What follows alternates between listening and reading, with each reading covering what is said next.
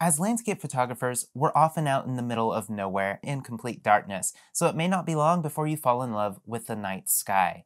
Nightscapes are a stunning photography genre that combine landscapes with astrophotography. It's a really natural way to broaden your shoot options and portfolio, but it's one of the most technically challenging genres of photography. Astrophotography literally pushes everything about your camera to the limit. So with all the technical and workflow challenges, there is plenty of room to ruin a 3-hour astro shoot. And since I started experimenting with nightscapes the last couple years, I've made tons of newbie mistakes. I've made so many that I'm going to split this up into a 2-part vlog series. In today's episode, we'll focus on 5 technical issues and analyze them in the style of a retrospective. And then in part 2, we'll come back and focus on workflow and shoot mistakes that have less to do with your camera and more to do with, well, everything else. So here are 5 newbie astrophotography mistakes to watch out for when you get out there to start shooting your own nightscapes. The first newbie mistake to watch out for is shooting with a dirty lens.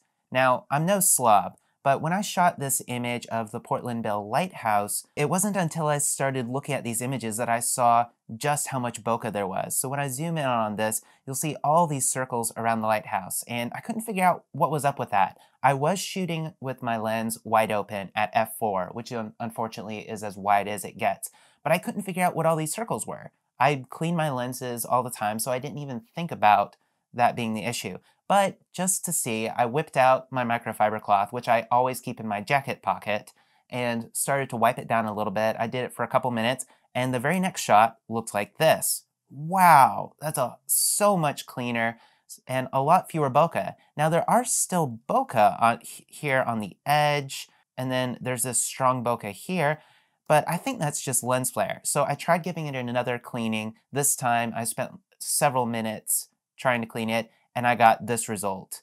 It looks so much better compared to what we had before.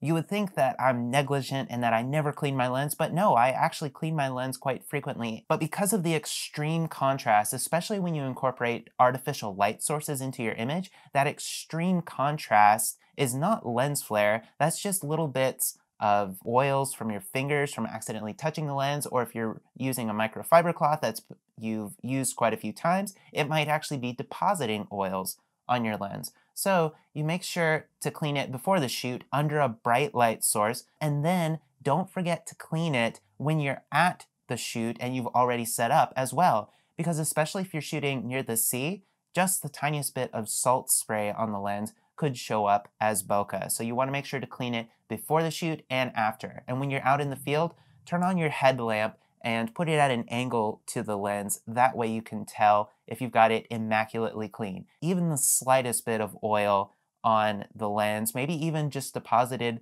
from a reused microfiber cloth, is going to show up here. The second newbie mistake to watch out for is shooting at too high of an ISO. Now this is a really counterintuitive one. Normally we use the ISO setting on a camera to cut down on the amount of noise we get when we go to do post-production. For example, when shooting the night sky, it's so incredibly dark out that we would be tempted to shoot at a really high ISO. I have Canon's 5D Mark III camera, so I can shoot up to around 25600 ISO. It's extremely high. Now the reason we shoot at high ISOs is to minimize the amount of noise that we have in post-production. But counterintuitively, above a certain ISO, most cameras don't give you better noise control. This is very counterintuitive. It's called ISO invariance. I've linked to a more technical discussion in the description because it is quite heady trying to figure out why this is the case. But the TLDR is that on most cameras, beyond a certain ISO, the signal to noise ratio doesn't get much better. What that means is if I take 2 exposures, one at 3200 and one at 25600, so here's the exposure at 25600 ISO, here's the one at 3200 ISO. Now, if I try to match these 2 exposures together, this is a difference of 3 stops, so let me add 3 here. If we were to zoom in and look at both of these, we would actually see that the noise is no different. If you stare at it long enough, you can maybe hallucinate some differences, but it's just a slightly different pattern. There's really not a lot of difference in the amount of noise between these 2 images. However, we're actually cutting out highlights. Let's try bumping down the exposure on both of these images. I'm going to take this down by 3 stops and bump the other one back to no exposure compensation. When I compare these two exposures again and zoom in on a very bright object, notice that the one here on the left has a little bit more detail around the edge, whereas this one looks just blown out. The takeaway from that is, depending on what camera you have, it may not actually be beneficial to shoot at a high ISO. Now, where that threshold is depends on your camera. On the Canon 5D Mark III, with some testing, it looks like ISO 3200 is about as good as you're going to get. Anything higher than that isn't improving noise, it's just decreasing the dynamic range. Some cameras are ISO invariant altogether, which means there's no difference between increasing the exposure on an image shot at ISO 100 versus using an exposure shot at 25600 ISO. Your camera probably just has a threshold around there. It might be ISO 400 and above is ISO invariant, or in the case of some of Canon's cameras, probably around 3200 and above. It's just something that you've got to test, or maybe go Google and see if someone has done a test out there to figure out what is the highest ISO you should shoot at that will give you good noise control without just clipping the dynamic range. The third newbie mistake to watch out for is what I like to call the uncanny valley of star trails. Now, when you take an image, if you take an exposure shorter than 30 seconds, say a 20-second exposure, the stars will hopefully be pinpoint sharp because your exposure was short enough that the rotation of the Earth doesn't cause the exposure of those stars to trail across the image. Anything longer than that and you begin to see these streaks. These streaks can actually look really amazing. They add geometric shapes to the image.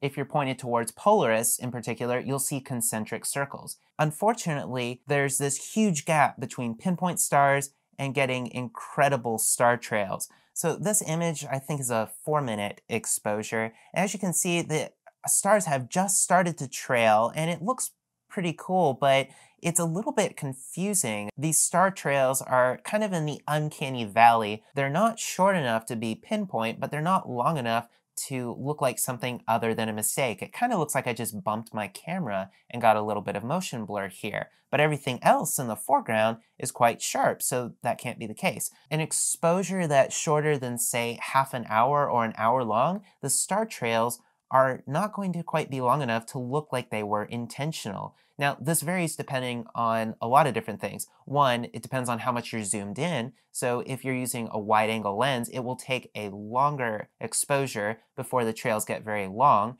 If you're pointed directly towards Polaris and oriented with the Earth's axis of rotation, then the entire middle of the photo may display almost no star trailing.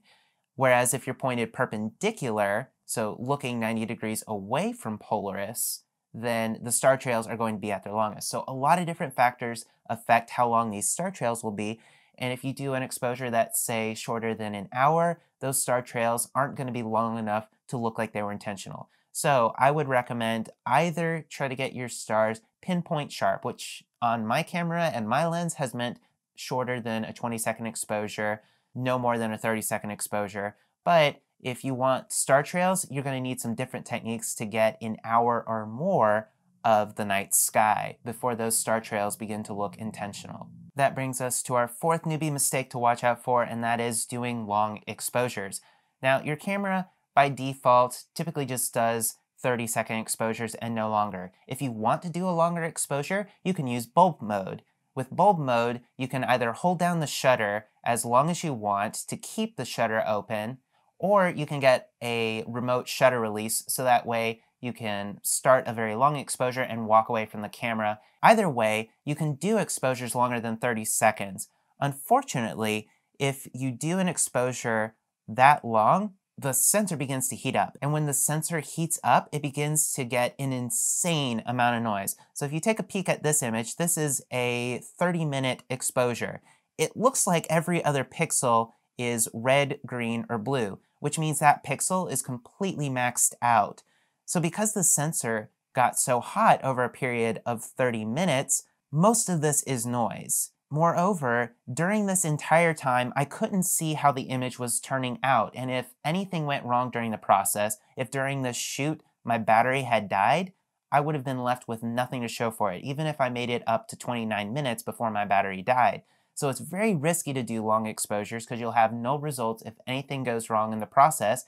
And as you can see, we've got these weird trails here where it seems to have disappeared here and there. That's from clouds going through the image from time to time. There's nothing I can do about this. However, if I had simply taken a long sequence of 30-second exposures and then combined them in post, I could have eliminated just those exposures that had clouds going through the image, and I wouldn't have had noise like this. I could have just done, say, 130-second exposures with 5 seconds in between them, and that would have given the sensor a chance to cool down before starting the next image, and there would have been so much less noise than there is in this particular image. If I bumped my tripod midway through, I could always use the images from the first half and align them with the images that were shot after I bumped my tripod. So it's just so much more forgiving.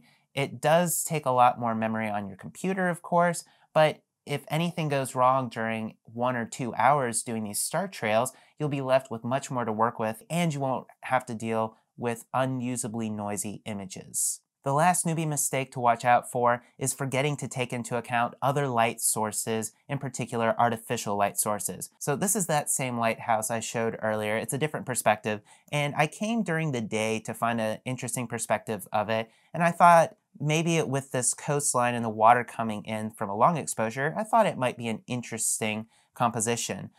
When I came to shoot it later that night, however, notice that the light from the lighthouse is casting this very harsh shadow on the beach. That shadow completely covered up what I thought was supposed to be interesting in the foreground, and also is quite harsh here in the front with that glare. Now obviously you didn't have that during the day because that day it's lit by the sky and the setting sun. So keep in mind whenever you're shooting with a bright light source, whether it be the moon or an artificial light source, keep in mind that your composition could be completely different because of those shadows, which will now be cast by those bright light sources. Those light sources could either give you a really nice surprise in post, or it could just completely ruin the shoot altogether. So just make sure to think through where all your artificial light sources are and check and see where the moon will be that night. I hope that helps, but there really is no substitute for getting out there and making these mistakes yourself. So go fire up your favorite weather app and keep your eyes peeled for a clear night. And should you need something to watch while you wait for that 1-hour star trail shot to finish, make sure to subscribe to the channel to keep up to date with the latest on-location vlogs, digital nomad tips, and landscape photography tutorials.